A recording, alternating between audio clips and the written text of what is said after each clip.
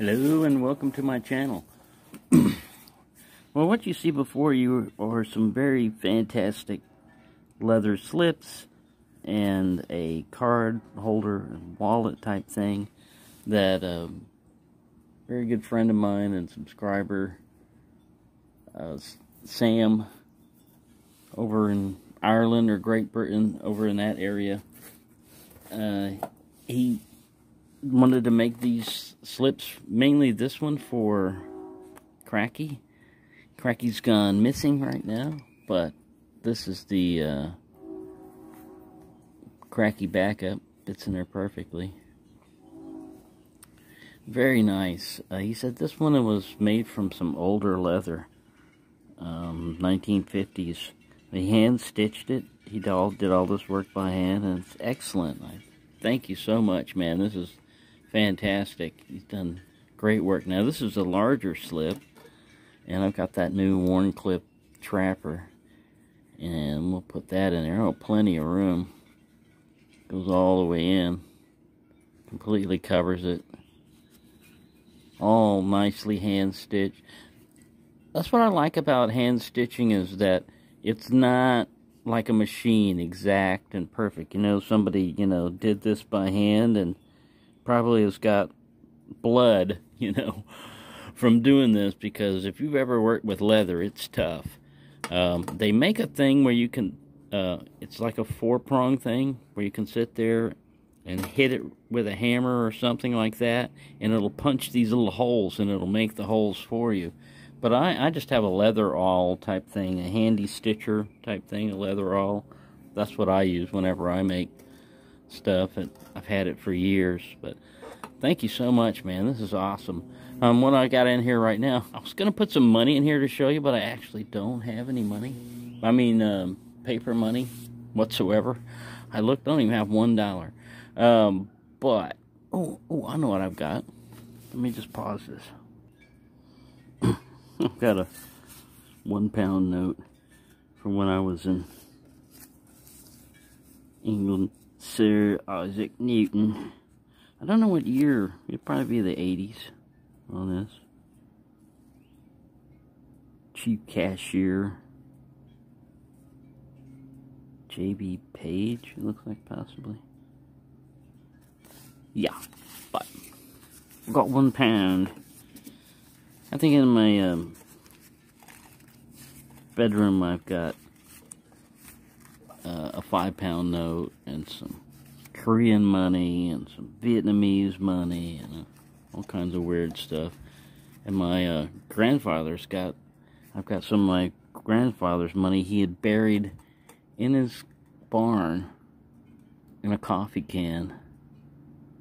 Some Mexican money. And we were in Texas, so Mexico was just right across the border, so I guess that was his getaway money or whatever. But here's my shrunken down version of my DD 214, Department of Defense 214. You need that sometimes for identification, and of course there's a little magnifying glass, so we can zoom this. But thanks a lot, man. This is really awesome. These are going to go great. When I find Cracky, it's going to go in this one. But in the meantime, the backup will, ride around in it, take its place. Cracky's going to be pissed that the backup was in there. But yeah, these are awesome. And the other thing I got, I'll do another video on it, or maybe I'll just add it to this one. It's been raining the whole week. I'll throw in a video of how hard it was raining. But yeah, this is a smaller size slip, and even then it'll fit perfectly fine with this larger trapper. So yeah, this is the work knife. It'll fit in the smaller one too, I think. It depends on if this crown is too high. And this is like the smallest one. I'm just trying it out. Yeah, you don't want to push the seams too much. I mean, it'll go in there. Yeah, it'll form fit. Man, this is like it was made for it. The work knife. Whee! You just pull that sucker right out. Yeah, these are awesome. Thank you so much. So, he just does this, not, commercially or anything. He just like me. He's retired. He's just a hobby. Alright, so the other thing that I've got in is this Marbles. It came in this. It looks like a pizza box, man. You see it? You go, wow, this is notice. This item is labeled Essential for Survival under Plan 26C, Part 6, Essential Gear. Do not leave behind. They don't reference whatever that other plan is, or where that plan came from, but here's your pizza slice. It came like this. It's the Tactical Tomahawk. Let me show you the whole cover. Sorry, just flashed through it right there. It's the X-1 Tactical Tomahawk. This is what I was looking forward to get in because, man,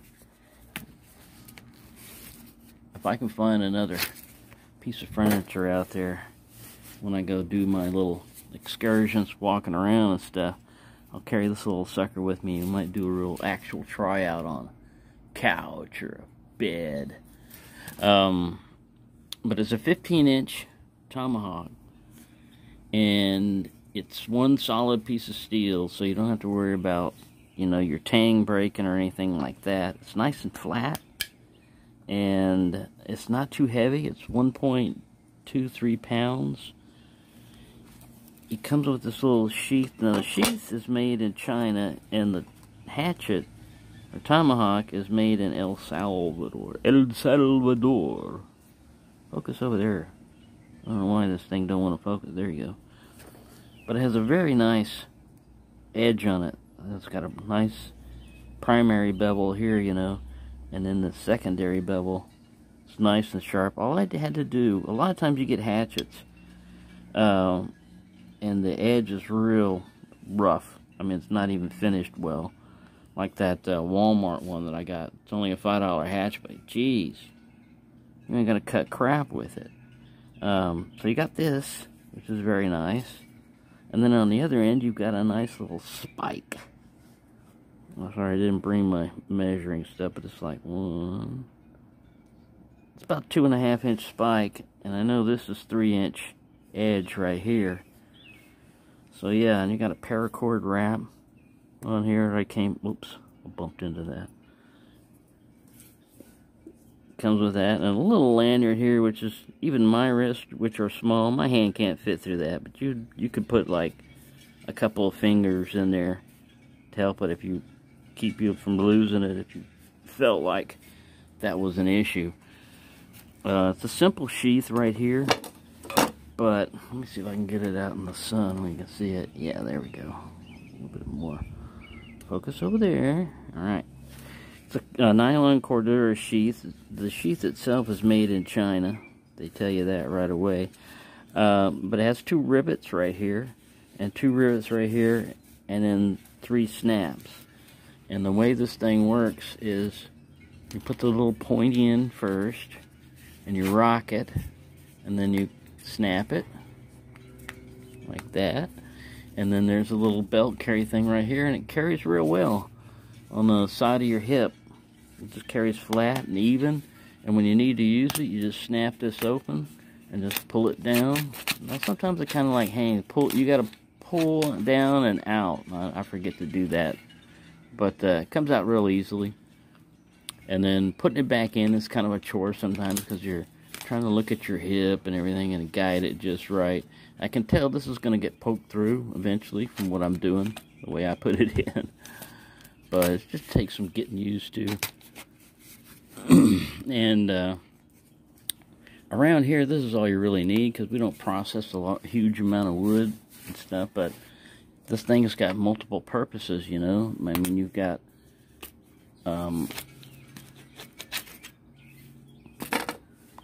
this is armor piercing capability right here. If you need to break through some armor, or it could be like an ice axe, you know, where you want to keep yourself from falling off that cliff. And you're about to fall.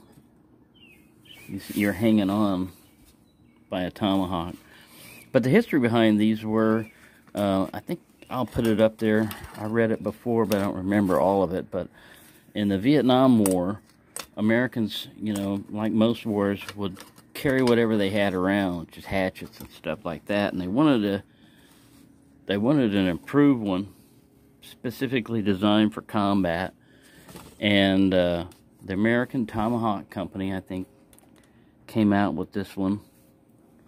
And I'll put the name of the guy who designed it and, you know, thought of it and everything else. But, you know, knives and tomahawks and stuff like that are weapons that, when you don't have to worry about the ammunition running out, or if your weapon jams, or anything like that. If it gets up close and personal, you know, this can do some damage.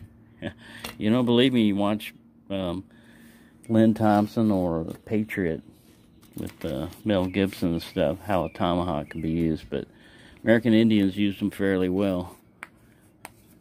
But anyway, it's good for a brush clearing thing, and if you're camping and everything, it could be like your little backup. You hear that noise in the middle of the night, you think a bar is going to attack you. You got your hatchet or your tomahawk with you. So there you go. Sorry for rambling on like this, but did a little review while I was at it. But thank you for this so much, Sam. These are great. And it's harder for knives, little knives like these, like cracking and stuff, to get lost when they're in a slip, because then you've got this, you can see them, you know, where they're at, what they're up to. Thank you for watching, and have a nice day.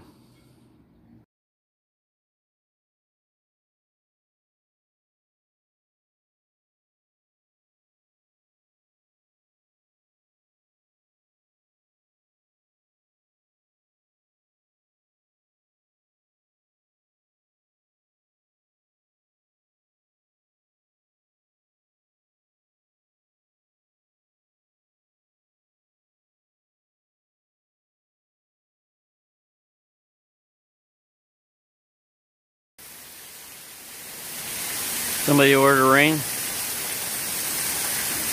Let's hear. Your package has arrived. You've got snails. Gotta fix that. That shouldn't really be coming down there. There's a drain that goes over here. There should be another one right there. Man, look at that. Yeah. And then this, they don't care. No gutter there. What?